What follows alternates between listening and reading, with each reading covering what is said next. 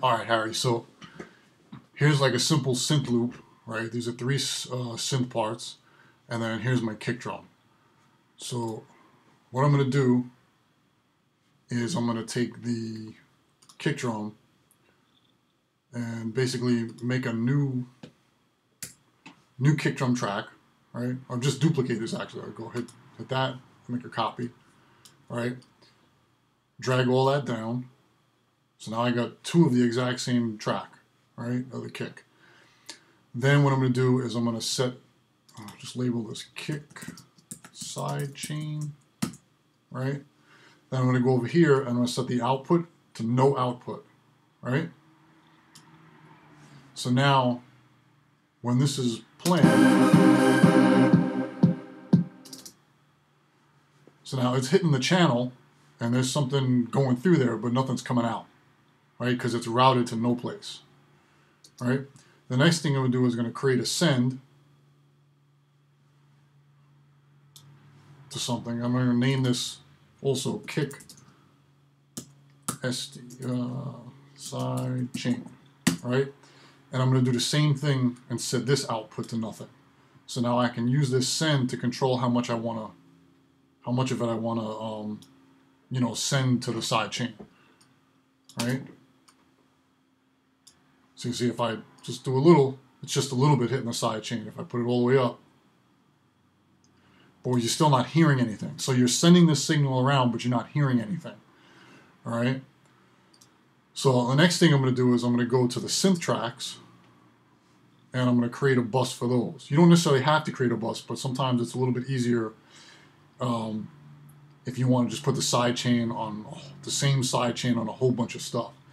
So I'm going to create a bus and send all of these three synths to the same bus. So whatever, we'll call it, send it to bus 18, and we'll call it synths, right?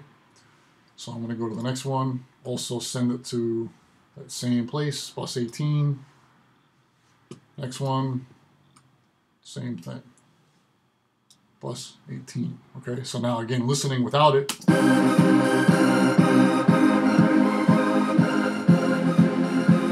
All right, so now on this bus, all my synths are being controlled on this one bus.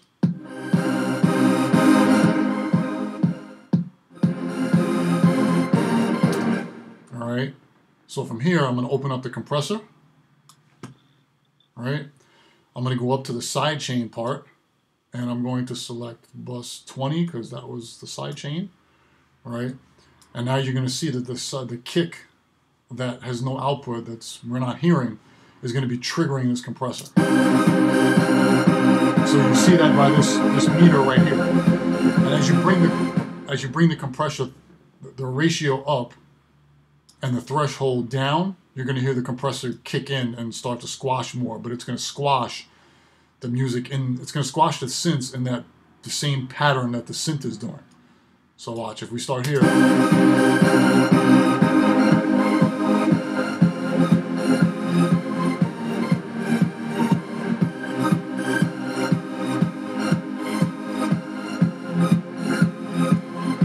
And then what you got to do is just play with the compressor and the ratio until you get the sound that you're looking for.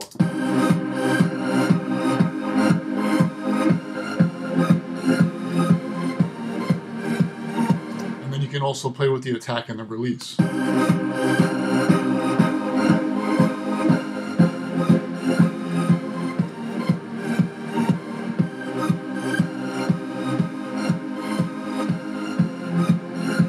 So this is with it bypassed, with it off.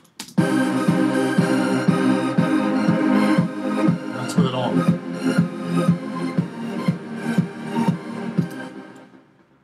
And then on the same group, because you have all the synths together, you can also do things like use a low cut filter to kind of like build tension and stuff like that. And then all you do for this, just open up my loop a little bit here. You put that group that also has all the synths on it into touch mode, and then you play it, and then you just move your slider here however you want to automate the low cut.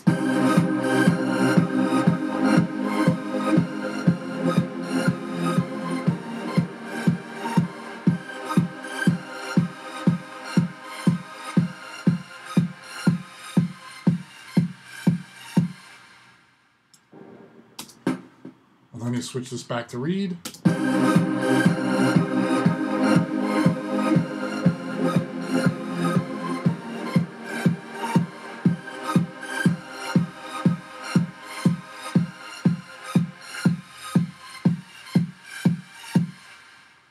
The other cool thing about having the kick sidechain on its own track with no output, right? Because remember, this is going no place, is that if you have a break in the song and you take the drums out, you'll still get that sidechaining effect without needing to have that track there.